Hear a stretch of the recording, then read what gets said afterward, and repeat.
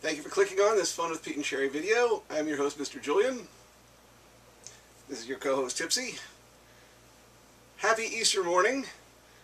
Today I return from my self-imposed exile to review a scotch I've been meaning to review for a long time.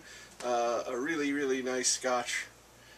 Glenmoranagie, extremely rare, 18-year-old scotch. Now, Glenmoranagie is a Highland Scotch. As you know, it has the tallest stills in the industry, and what that means is that it produces a very light flavored spirit. And as I said when I reviewed the 10-year-old spirit, Glenmoranagie Original, it was a little too light for me. I don't crave, as I said, delicacy in my scotch. I do like things to be a little bold, and though this 18-year-old expression is still light, it is also, in its own way, quite bold. And let's get into it.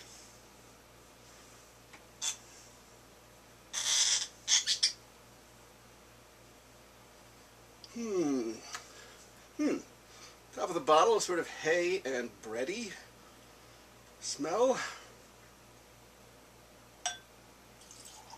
And let's spread that around a little bit.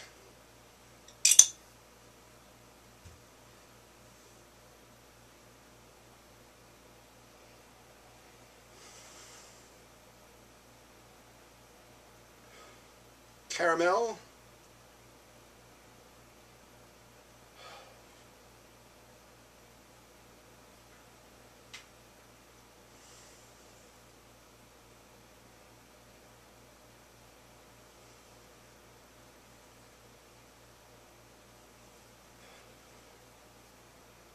Little bit of hay, apple, red apple, and let's go in for the final test.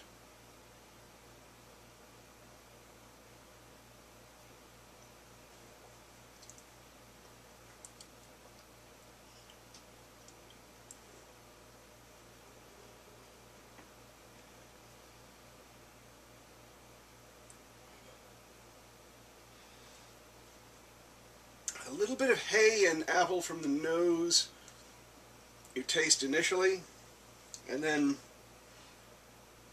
boy, slipping in right behind that, especially when you take that first big inhale.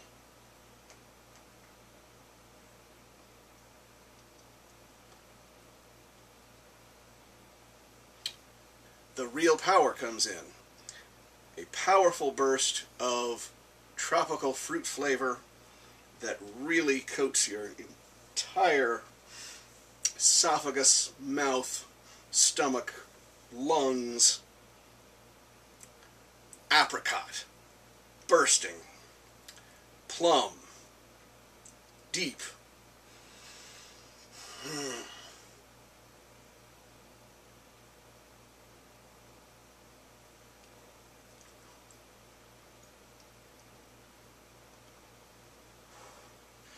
And not a sharp edge anywhere. All fully rounded and wrapped together. Beautiful, beautiful scotch. So far beyond the 10, in my opinion, as to be indescribable, almost unrecognizable as the same spirit.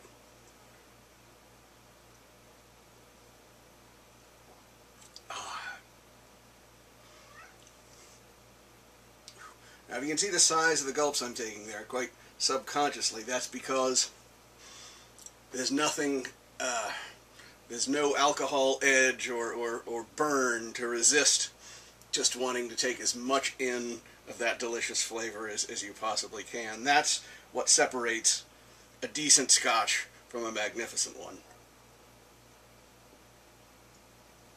Oh. And chance has given me the opportunity, the wonderful opportunity to sit directly across from Dr. Bill Lumsden, who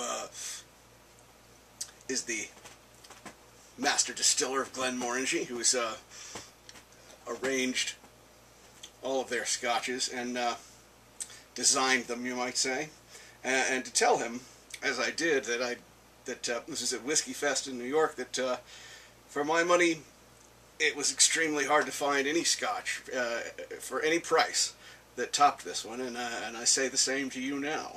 That is very much the case. If there was one scotch that,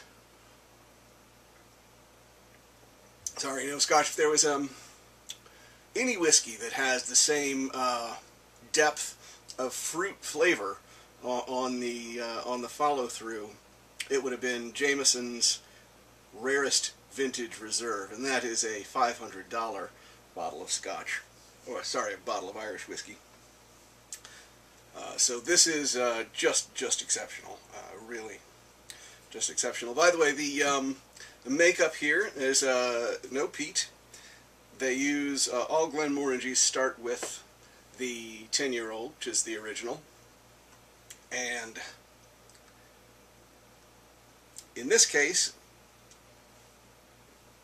after the 10, 2/3 were given 8 years in 8 more years in bourbon barrels, and 1/3 were given 8 years in sherry barrels. So they were mixed back together, married, and this is what you got. Now, you wouldn't necessarily notice that that was exactly what it was.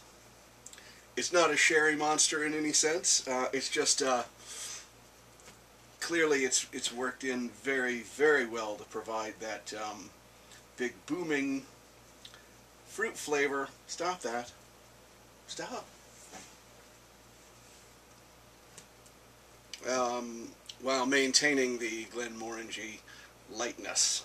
And I guess that's about all I have to say about Glenmorangie 18-year-old. If you can get a, except I'll concede that they've always been good that I've had, but they do vary a little bit. Some are more light, some are more tangy than others, and I'm starting to find these variations in Scotch more and more common as I become more experienced. It's very interesting. This is probably the best Glenmorangie 18 that I've ever had. So I'm actually going to give this a rating of 9.4. So very, very, very high. And before I go, I would just say of my brief exile of a couple months, if you're going to drink, you have to moderate yourself.